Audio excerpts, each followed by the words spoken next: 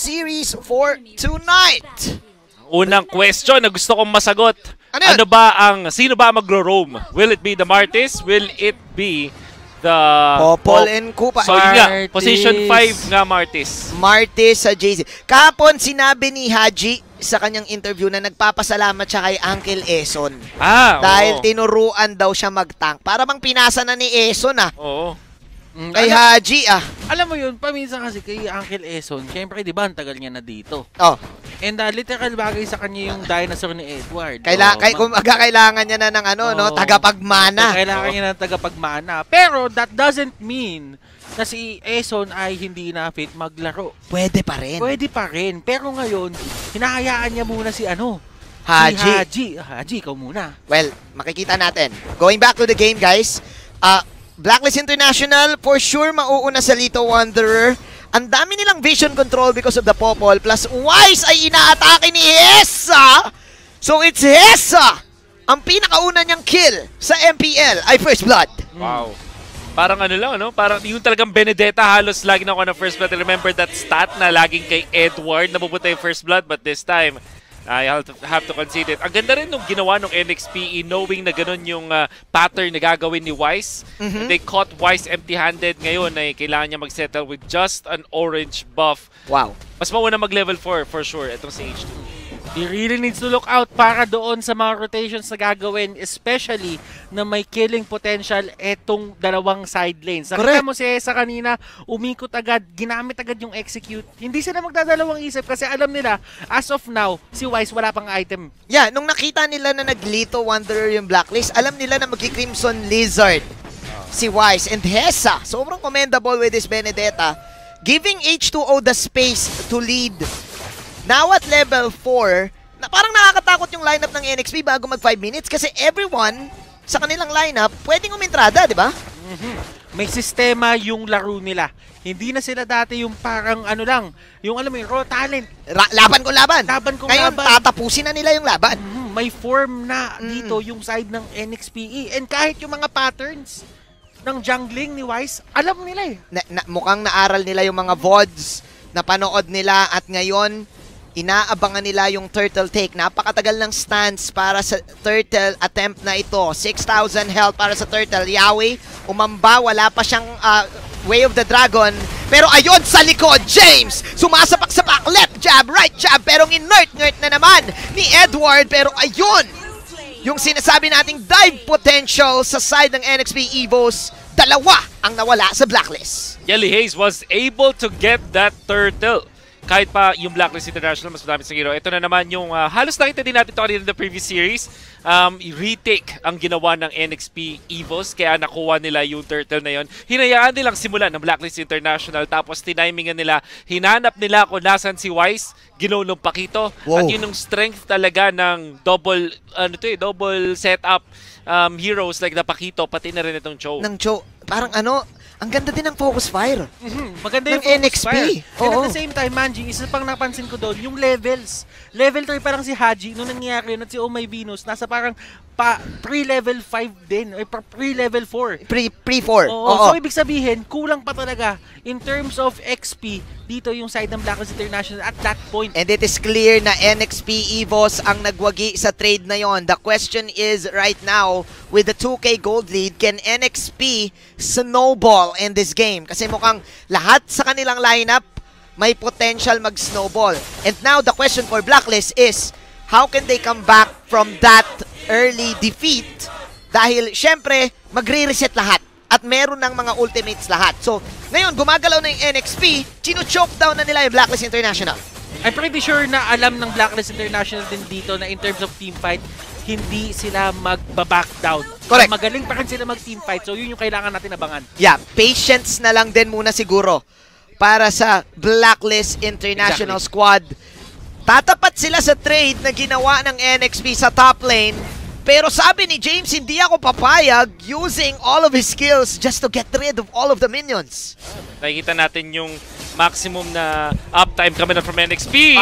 Grabe! Focus fire para sa NXP. H2O will slay. Oh My Venus. At backs out mula kay HESSA at kay James. Wow! H2O makakuha ng libreng turtle. Yep, yung maximum uptime para sa NXP. Kasi nakakapag-depensa sila, tapos may nakakapag-speed push dahil dun sa movement speed ng Benedetta.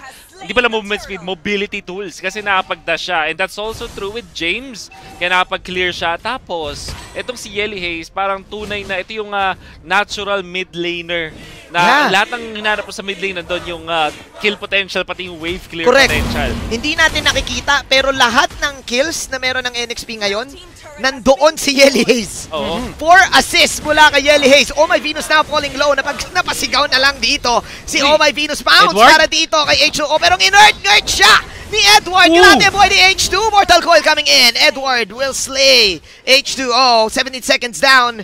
HESSA making a play in the mid. Magre-retreat ngayon ang NXP Evos. Ang daming nangyayaring skirmishes, Butters. Even if yung kalamangan na side ng NXPE ngayon, they have to realize na hindi pa rin sila pwede mag-overextend. Okay. Marami pa ring ways dito yung Blacklist International na mag-punish ng mga overextensions katulad doon. Yeah, kasi meron silang Daytona's welcome na meron si Edward, and now Blacklist International, they will make a play here in the bottom side.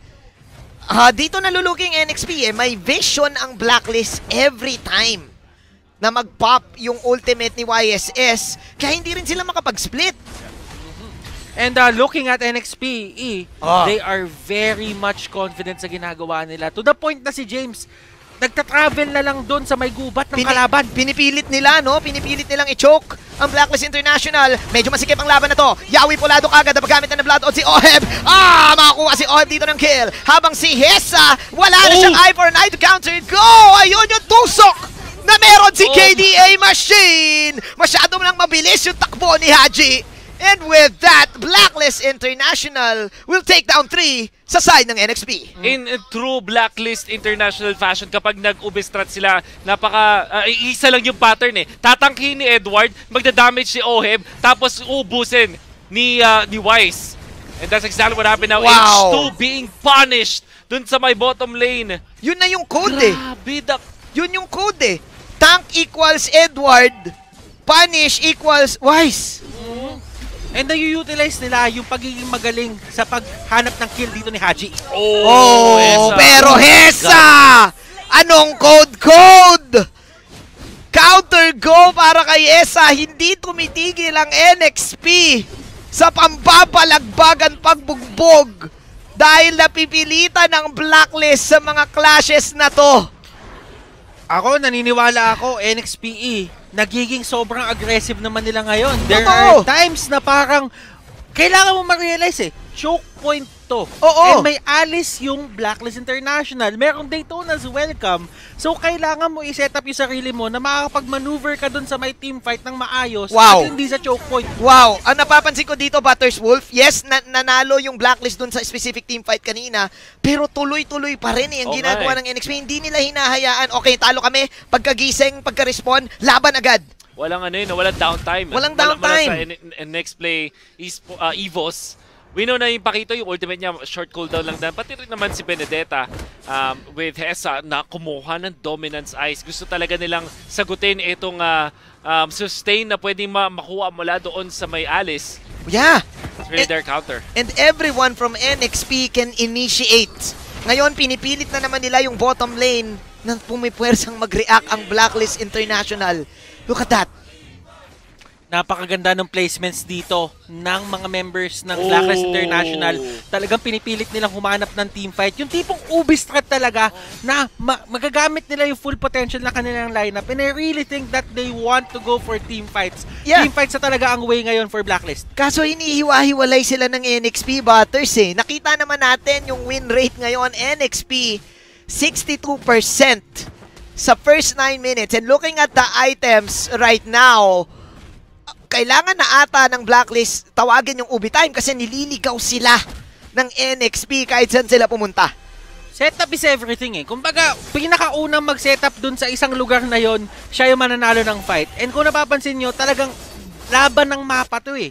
Hindi sila naglalaban dito kasi gusto nila objective. Gusto nila yung mapa nasa kanila, nakapanig sa kanila. Nag-umpisa ngayon yung blacklist sa mapa. Ayun na yung ultimate ni Oheb. Yawi ang unang matatamaan. Hindi na ba makapag-ultimate si Yawi? Buhay pa si Yawi, pero buhay din ng Lord. 9k ang buhay ng Lord. Look at HESSA right now. Dash in, si H2O mapapa-flee out na din. Kinagat si HESSA dito. Napakahaba talaga ng dayla naman ni Edward. Meanwhile, doon sa likod nandun si Nawais and si James. Pero Oheb and Edward, the double side lane duo ng Blacklist International will pick off HESSA.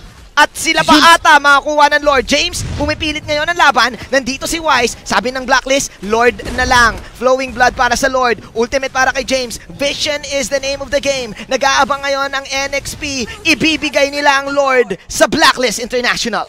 Iba talaga ang Blacklist International when it comes to controlling these big objectives. Nakita mo kung anong ginawa nila. Sinimulan nila yung Lord. Hinatakan nila na kaunti. Now yung NXP, na-feel nila na ay kukunin yung Lord dito. So, lumaban yung NXP. Napagamit doon si HESSA. And nagulat tayo na tumuloy pa rin yung Daytona's welcome kahit nag-eye for an eye. Team fight. Wow. Hindi lang sa command eh. Hindi lang sa command eh. Parang yung mga maliliit na bagay din na magagawa nila para mas mapabuti yung roles at yung team fights nila, ginagawa nila eh. Parang walang na no tables unturned. Yes. Wow!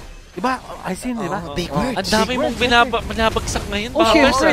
Ako dami mo narinig. Dami mo narinig. May TV na kami sa bahay ngayon. Totoo. Ang gusto kong sabihin dito, Butters, is nawala lahat ng lead ng NXP dahil, of course, Edward once again. Daytona's welcome. This time, si Yawi ang napitas. Libreng tower sa baba. For the side of Blacklist. Meanwhile, sabi ni HESSA, teka, hindi ako papayag. Kailangan ko mag-split push. Blacklist still leading. At hindi niya naubos. May natirang kanon pero i-clear lang din ni Lilia ng madaling-madali. Oheb, nandun si Haji! Oh, ay tutuloy pa ba nila? Hindi. Nakuha ni Pero what are we seeing? Wolf, Butters, HESSA, ito na yung tinatawag na kailangan mo nang gawin tong split. Kasi yung pagsama-sama ng Blacklist, pwede kasing mapitas yung bawat isa sa side ng NXP. Yun din yung isa sa mga factors na tinitignan ko dito. Yes, explosiveness is there. Pero kung isipin mo yung innate tankiness medyo TikTok. Okay, saglit lang Butters. Nagka-tiktokan dito. Yawi with the wave of the dragon. HGC mabubuhay pa rin. Pounce in, of course, si H2O. Nako! Pero yung Chinchudog yun, pare! Nawala si Yelly Hayes. Blacklist International. Vintage Ubes strategy. 9-5, walang napitas ang NXP. And it's all about the decision making, it's all about the team fights. Napakagaling talaga ng Blacklist kumuha ng mga ganitong sitwasyon. Na makakuha pa ng Wind of Nature para kay Wise. Kung kanina ay medyo na bibigyan pa siya ng NXP, hindi na siya pwedeng i-dive ngayon dahil meron siyang Wind of Nature. Lilia na lang talaga makapag-deal ng damage sa kanya ng solid. What NXP can do is to force yung Wind of Nature na yun. Try nilang i-peel yung may backlines. Kay Wise. Iba yung Blacklist International, marunong silang mag-depensa ng kanilang backlines. Correct. Laging nandun si Oheb at si Edward para dumepensa at syempre si Oh My Venus for the right timing. And I wanna also take note, Haji, phenomenal with this. Mart is 2-0-4 for the position 5. Grabe. Na Martis. Hindi ko nakita yung items ni Haji kanina pero sana in a while makita natin. Gusto ko malaman kung nag-carry ba. Pero yung part na anyone can initiate, there you go, tank talaga, Kuya Turs, Kuya Wolf.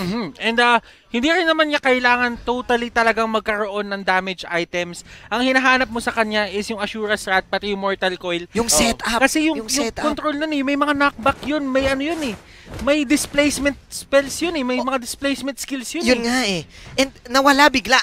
NXP, they were leading early. Ngayon, 2K na ang kalamangan ng Blacklist International. May isang specific team fight lang dun sa top And it was all Edward and Oheb creating that. Parang na-disrupt na yung rotation ng NXP.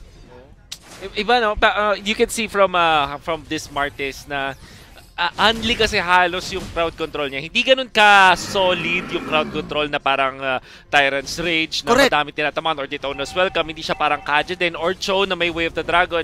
Pero sobrang constant nung Asura's Rat.